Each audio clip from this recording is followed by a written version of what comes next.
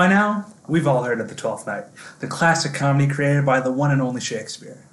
And by now, most of you have probably gotten tired of it. We've read it in class, watched the play, analyzed the plot, so on, so forth. So I figure it's best not to talk about The Twelfth Night. Rather, I'll talk about why it was created.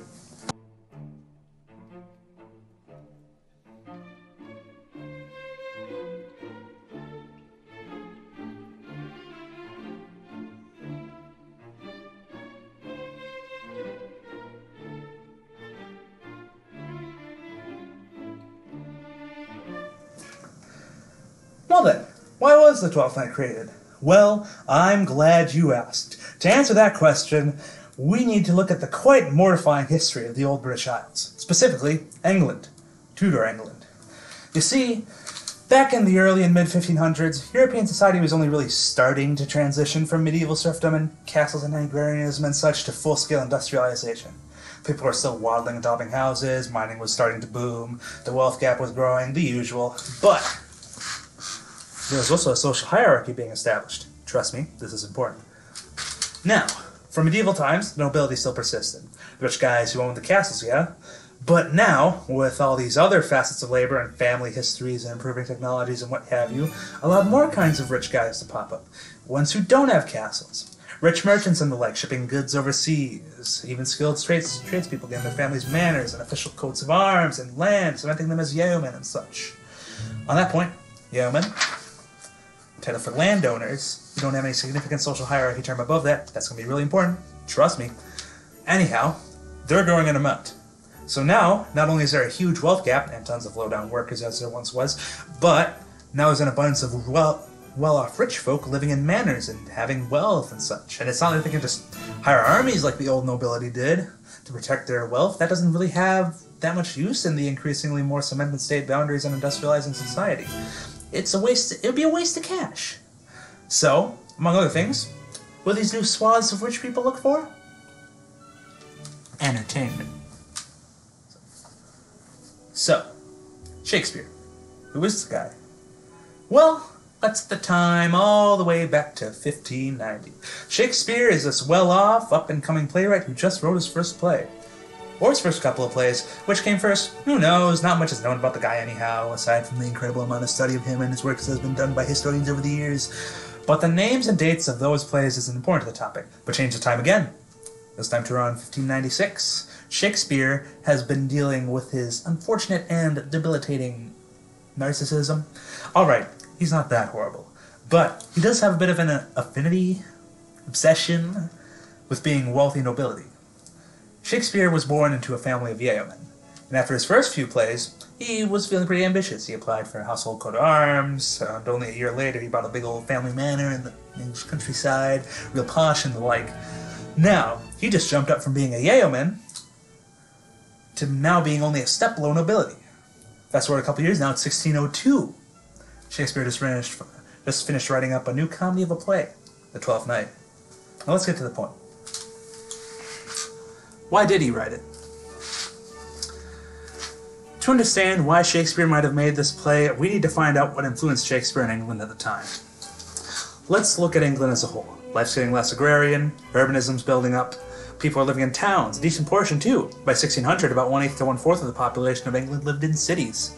Sure, that doesn't seem like much compared to today, but to put it in perspective, London nearly tripled in population during that time span, while England's total population only grew by about 1/3. What I'm getting at is that there's a lot more people living in something other than constant farming, living close by and having more need for modern luxuries, hence the rise of the playwright. Shakespeare wasn't nearly the only playwright at this time. Dozens upon dozens of others sprung up and wrote comedies and tragedies and the like. The people wanted entertainment, and that's why Shakespeare wrote The Twelfth Night. But that's just scratching at the surface. The people wanted entertainment. Who were the people? Well, at that time, actors were seen to be parallel to not much more than vagabonds, and the copious amount of lower class bumbling about on dreary repetitive lives and urban plague and whatnot may allude to the fact that Shakespeare wrote to cheer the masses, so to forget real life and its trouble for some time. and it would make sense. But that's just one theory. Rather, it's more likely that Shakespeare wrote for the benefit of the rich, those who I stated previously demand entertainment, to distract from their horrible lives of watching the poorly masses. Shakespeare himself was always enamored with the nobility and the idea of being part of it, with his coat of arms and manneroning and such, and not to mention, the Twelfth Night was incredibly likely to have been commissioned. By who? Well, by none other than some wealthy lawyers. Well, that's just the much less popular theory, the much more often mentioned and probable being from Queen Elizabeth I.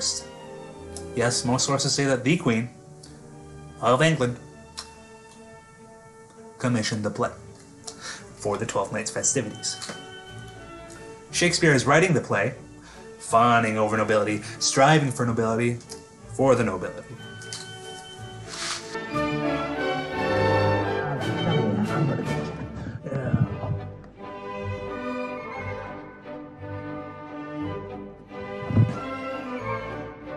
Let's pivot out of my little rant there to the final part. Where does the Twelfth Night play sit in today's society?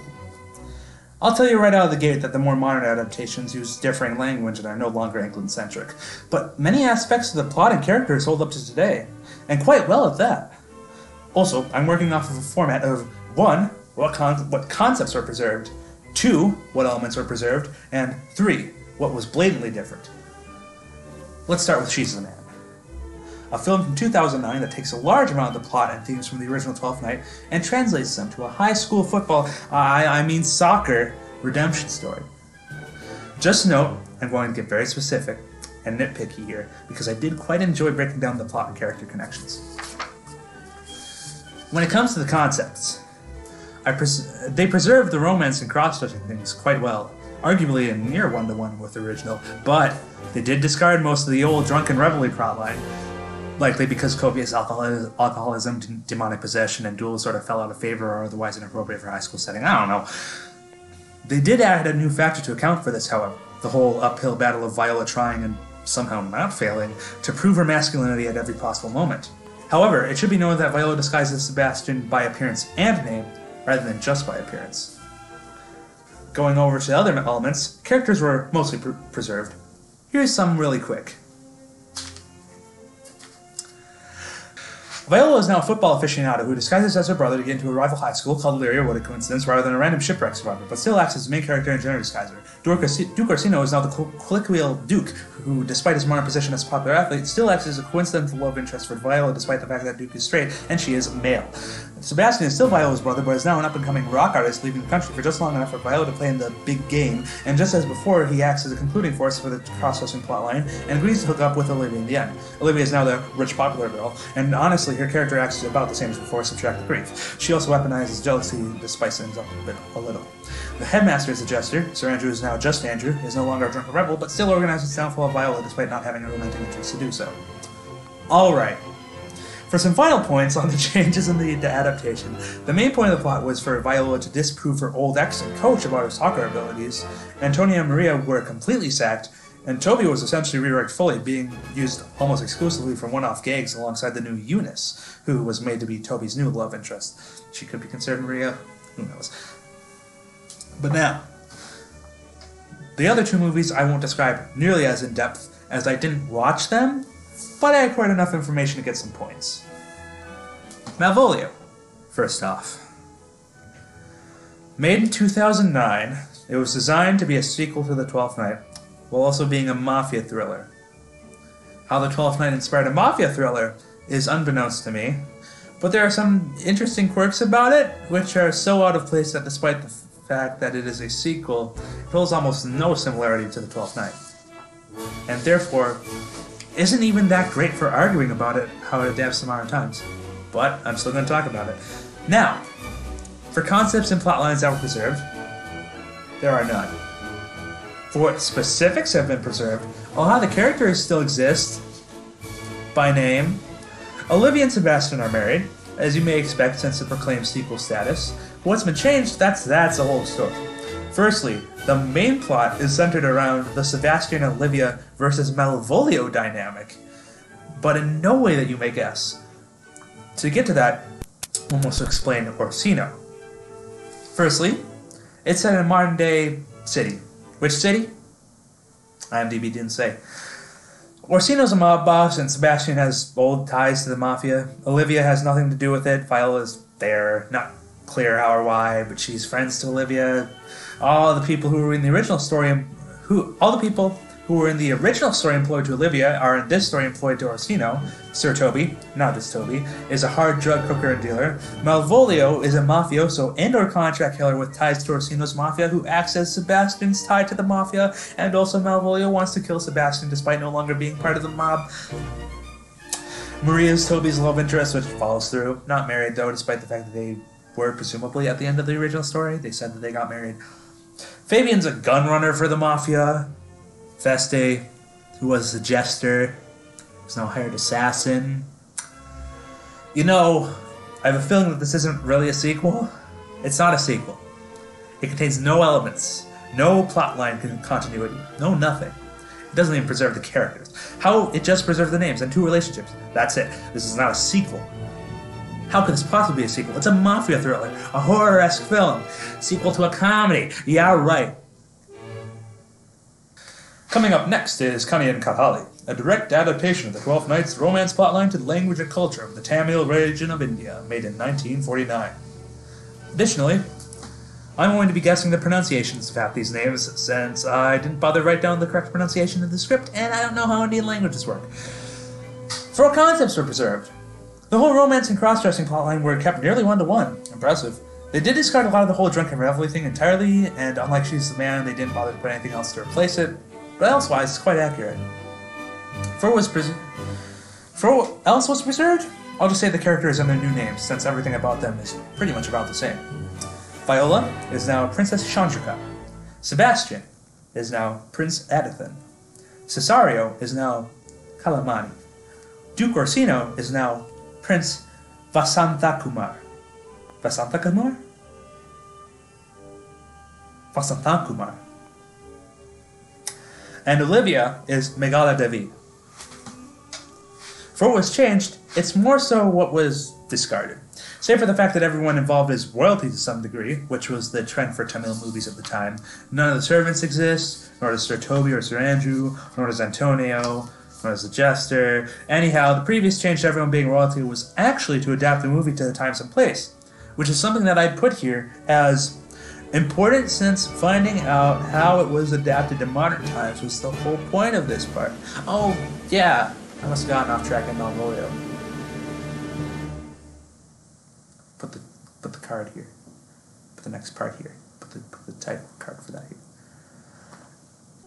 So, here are my concluding thoughts on the matter, along with a summary of what's been said.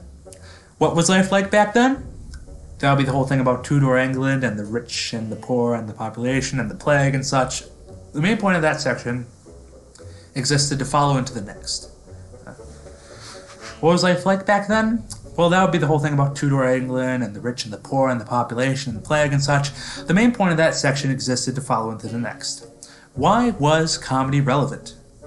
I took that as why did Shakespeare write the Twelfth Night, since it both would have ultimately led to the same answer due to the focus we had on the Twelfth Night in this project. There I concluded that Shakespeare definitely wrote for the nobility, and likely wrote it due to the commission from Elizabeth I. Why is Shakespeare relevant today through modern adaptations? Well, it's hard to say. Mainly, I fully believe that the original easily stands the test of time, even with the language barrier, but many movie producers from over the world have taken the time to try and reformat the play to more widely used and modern forms and terminology, allowing the continued relevance of a plot originally created long before Shakespeare. Though I personally argue they're not keeping Shakespeare relevant. Oh no, Shakespeare himself didn't invent the main romance cross-dressing plotline of the Twelfth Night that carried through to today. That title belongs to Barnaby Rich, the writer of Apollonius and Celia, which is the first known play to use such a plot. Arguably, Shakespeare's Twelfth Night is actually at the time, modern adaptation for Apollonius and Celia. Modern directors have been keeping Barnaby relevant, not Shakespeare. That is my claim, and those are my closing thoughts. The end.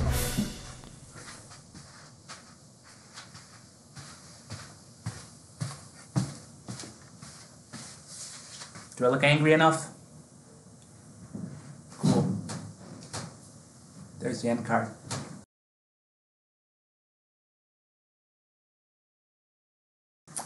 I'm now going to read my works cited in ASMR style, because I think that's funny. Works cited. Author. Title. Website. Date edited. URL. Accessed. That's the template I used. I forgot to remove it. Bostock. Sarah. When was the 12th Night written? Historical context. Study. 4th of August, 2015. Link. I'm not going to read out the links. I don't want to do that. Access 17th of March, 2023. Doe, J. Colin, Jeff. A History of Epidemics in Britain. Epidemics in Britain, 2014. Link. Access 17th of March, 2023. Editors. History.com. History of Christmas. History. 21st of December, 2022. Link. Access 17th of March, 2023. Green Seabot, et al. Kanian Kathali. Wikipedia. 27th of January, 2023. Link. Access 17th of March, 2023. Lambert, Tim. Tudor Society. Local Histories. 14th of March, 2021. https://life-in-the-16th-century / Access 16th of March 2023. Lotha, Gloria, et al. Twelfth Night. Encyclopedia Britannica. 22nd of February 2023. Link. 17th of March 2023. Access. Oh, I forgot to put access there. I'm sorry. Malvolio. British University's Film and Video Council. 2009. Link. Access 17th of March 2023. Malvolio. IMDb. 2009. Link. Access 17th of March 2023. Petrozello, Melissa, et al. Epiphany. Encyclopedia Britannica. 7th of December 2022. Link. Access 16th of March 2023. She's the Man. Directed by Andy Fickman. Performances by Amanda Burns et al. DreamWorks. 2009. Weiss, Rain. Shakespeare's Social Status. Shakespeare Birthplace Trust. 2023. https://www.shakespeare/60.org.uk//minutes-text equals it %20 seems %20 that %20 he %2c %20 who comma land %2c %20 teeths %2c %20 and %20 property period. Access 17th of March 2023.